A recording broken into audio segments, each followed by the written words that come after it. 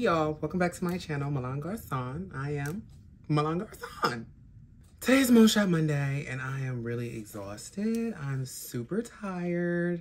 I had a photo shoot yesterday, which went amazing. I cannot wait to the pictures drop. Make sure you're following me at Milan Garcon on Instagram. But yeah, I am like exhausted. I have not a ounce of energy left in my body and I'm okay with that. It's Monday. I have nothing to do except what I'm doing right now and uploading last week's Mone Shot Monday.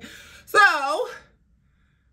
I just want to get this done with. I did get a request of a topic that someone wanted me to talk about, and it is dating while trans. And I can say it is definitely a thing. It is definitely unique and we're definitely going to talk about it. But you know how we do.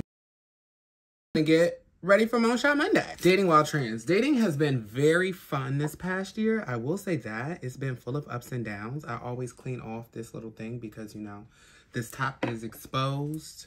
It's just the way it is. That's just the way it is. Dating while trans is a very unique experience, I think. And most girls can attest to this.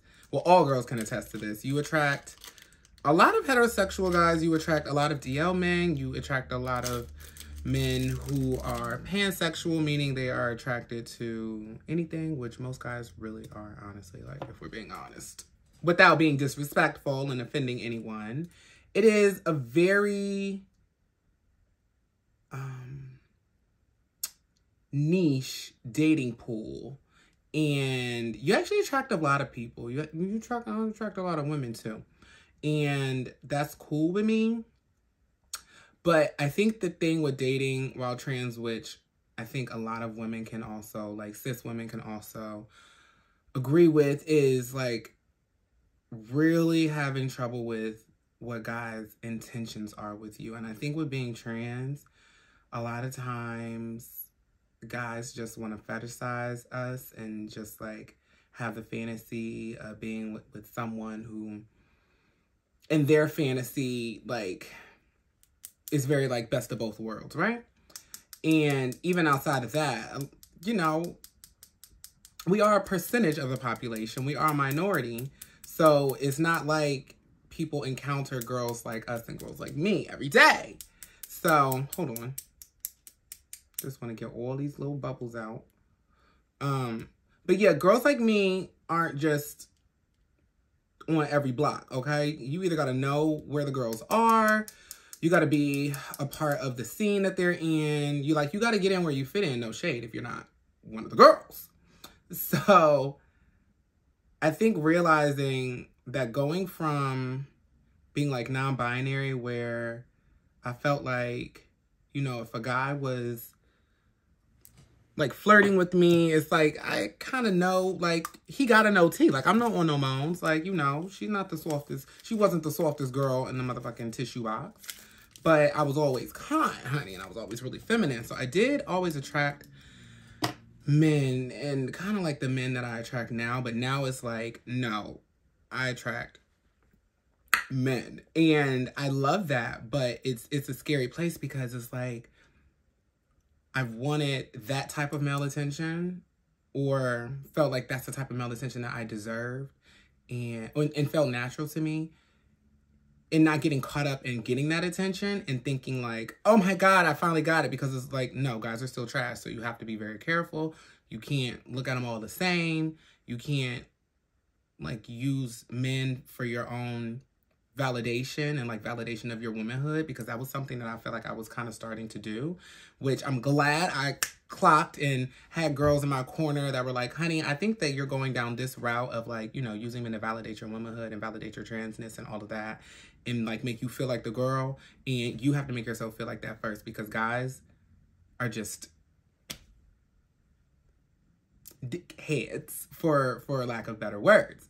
So yeah, I also feel like I had a lot of caffeine today and not a lot of water, so hopefully I don't pass out while I do this. But before I take this needle off, I am going to just clean my arm. Can I just lift it all the way? Like, is that going to make it? Oh, no, we're fine. I'm just going to clean my arm really quickly. I'm really trying to doing this with my favorite turtleneck on.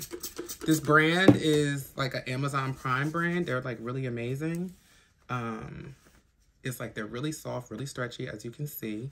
They are super duper duper warm. No, I don't have a link. I do have the associates thing, but that's not what I'd be worried about, honey. Just if you like the whatchamacallit, go get them yourself. But like, using men for your own validation is a very dangerous thing because men will disappoint you 9 times out of 10. Now, outside of those like things that I think a lot of women go through during puberty, right? So it's like we're kind of late to the game. That's something that I've also taken into account as well. Like, men have been menning and women have been womening since the day that they were born, right? But when you're trans, you often do your second puberty, or you're coming into yourself and like growing up in the mind and body that you relate to. You do that a little bit later, so you're kind of behind the curve. You're behind the learning curve. So everyone else has like men have an advantage because they've been doing this their whole life. They've been treating women a certain way their whole life. And believe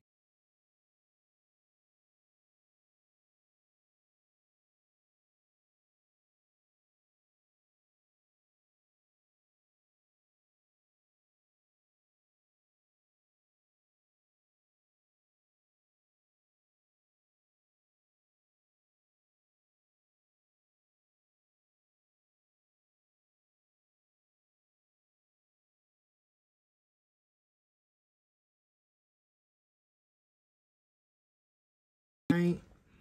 Let's put the cat back on that. I put everything in my thing. My pharmacy is like the best. But where did I leave off? Are we bleeding? We're not, and we're wearing whites. Oh thank God. Actually, that's like too small. I'm sorry, y'all. This is why I ordered these off. I get everything off Amazon, but I ordered that off Amazon. It's like 97% alcohol or whatever. Yes. It is no. I'm gonna leave that up though, because I don't want. Oh, y'all see me try to make a muscle? Nothing happened. We love that. But I'm gonna just leave that like that for a second because I don't want any blood to get on my shirt. So yeah, guys kind of have an advantage in the whole spitting game, the whole playing games, even being serious and talking a good game. Like you kind of got to learn as you go, but you have to learn at a very quick pace because we all grown. No shade. Like we grown. I'm speaking from my experience of transitioning as an adult. Like we grown. So I don't have no time to be like playing catch up because I'm gonna end up left out or I'm gonna end up somewhere crying in a corner, and I'm done with that. So that's been a challenge. I think another thing that's been a challenge is not attaching myself to men because, like, just because they're doing the bare minimum. Like, actually understanding what the bare minimum is from guys. Because it's like, dating is just different. Like, guys that date women and trans women do not date the same way guys, like men that date men, date them. Like, it's not the same thing. It's more of like a natural courting situation, or should be, but in 2024, do people even court people? Do people even date? I've been trying to date intentionally, meaning not like just because a guy gives me attention, I don't give him attention back. Like, no, you have to earn my attention. And there are many ways that you can earn my attention if you're like serious. And you being serious about me doesn't mean that, oh, we're going to end up in this relationship or whatever. Sorry. It doesn't mean that we're going to end up in this relationship or whatever, but it just means that like you respect me, you value me, you treat me the ways that I would want to be treated or treat myself or treat someone else, you know, just like that mutual respect, and making them go above that because I am the prize. Like, and I'm not just the prize, I'm the prize with the surprise. So it's like, you're not going to be treating me any kind of way. And I think once you start to realize that, like, guys are not going anywhere. They're never going to stop chasing you. It doesn't matter how far you are in your transition. Doesn't matter how much surgeries you have. The men are going to be men about the situation. And like just giving yourself, you know, the space to date if you want to, not date if you don't want to, date without, you know, being sexually active.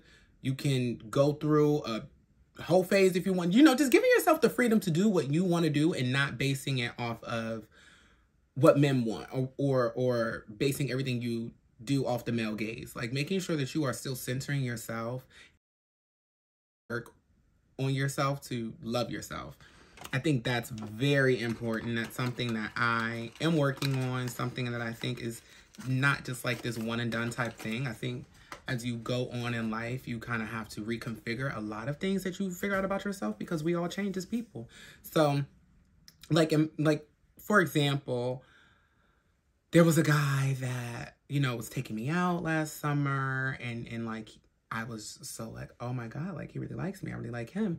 Whole time, yeah, we still talk and we still see each other. Like I call him my sneaky link or whatever.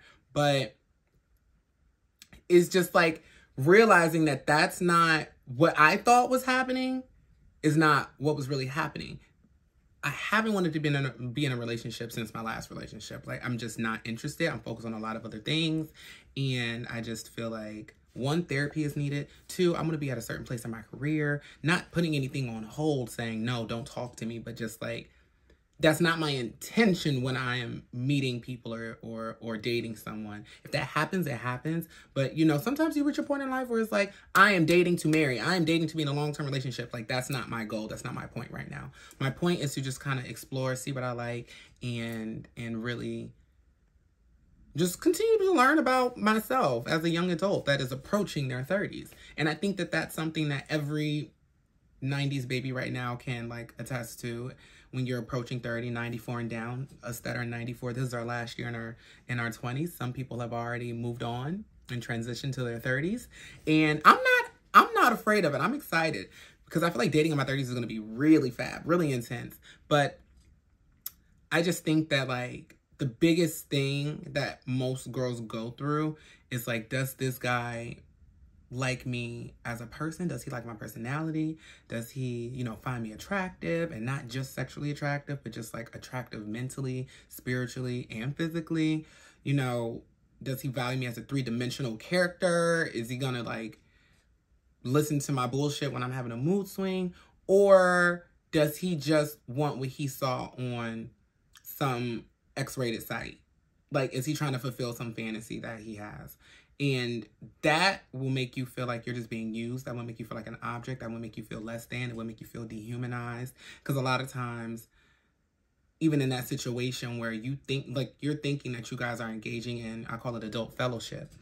And you think it's like this positive experience. It's nice. It feels good. And it's supposed to feel good before, during, and after. And then after, you end up just feeling like, what just happened? Because that person literally just used you in that moment, and you feel it, like, you know it. Like, there are like men telling themselves all the time. So I think really filtering the men that you give your attention to, and even if you want to give your attention to everybody, the men that you know, let into your vulnerable space, whatever that is for you, I think that is very important to keep an eye on and to continue to, you know, level up and add standards. Like, you can have your standards on what you'll deal with from a guy, or what you'll put up with, and your boundaries. But I feel like always raise the price and add tax. It's no shade, like literally and figuratively.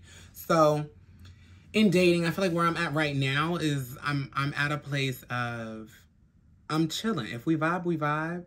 I'm not taking anything too serious, because the minute you start taking something serious, guys can tell, and then they start like doing dumb shit to like make you either really chase them, because guys want to be chased now, or they start like, they'll just ghost you because it's like, oh, she and her feelings, like, this wasn't about that. You know, keeping those feelings in check, girls. And then also know that men are very emotional. They just don't know how to process those emotions. Like, I could tell you, like, if like, your hormones control your thoughts, your hormones control your actions, your hormones control, you know, the other chemicals that are released in your body, like dopamine and all of that. Like, that's all controlled by hormones. So, oh, please say, okay. So with that, it's like, they don't process their emotions at all, nor do they do it the same, even if they do process them. And I feel like once guys start to, like, because a lot of times they'll mess with the girls and they thinking, oh, you know, she just hit it and quit it, or I just want to see what it's about, or, you know, I like women of all experiences, whether they're cis women, trans women, you know, feminine, not feminine, like, they just like women. Some men are just attracted to femininity. And I think sometimes guys think that they're mentally strong enough to deal with women or a number of women to not catch feelings. And when they do catch feelings, they do the same thing when you catch feelings. They pull away. They try to get you to argue by just doing dumb stuff. And that way they can like have an easy way out, or they'll ghost you because it's like, oh my God, I like her. Oh my God, I have feelings. I'm catching feelings. That's not what I wanted to do. I just wanted to hit it and quit it. And now you feel like, well, what did I do wrong? Or is there some other girl that's prettier than me, better than me, nicer than me? Or maybe they like mean girls. Like, am I not mean enough? Like, you start to question yourself. Always realize guys are going to do what guys do. And it has nothing to do with you. So with that being said, that has been, you know, my revelation of dating while trans. I'm sure it's going to change. I always, like, in my head, I be thinking, because when I get my titties down, all them niggas that was trying to play me, or not really play me, because I can't really be played, because I never put myself out there to be played. But there's been certain situations where my feelings have been hurt. I'm not going to lie. I'm not going to fraud. And in my head, I'm just like, oh, watch when I get my titties down. You're going to be trying to spin the block, and I am going to carry. I'm going to get very much, who are you? You ain't fucking nobody. Like, you ain't fucking you fucking nobody. Like, no. So, with that being said, it's been quite a fun Mone Shop Monday. I think this brought my energy up, and I am so glad that you guys are here with me, going through the journey, going through the motions, doing what the girls got to do to be the girl. And with that being said, it's been real and it's been fun, and I'm going to have to catch you in my next one. Mwah!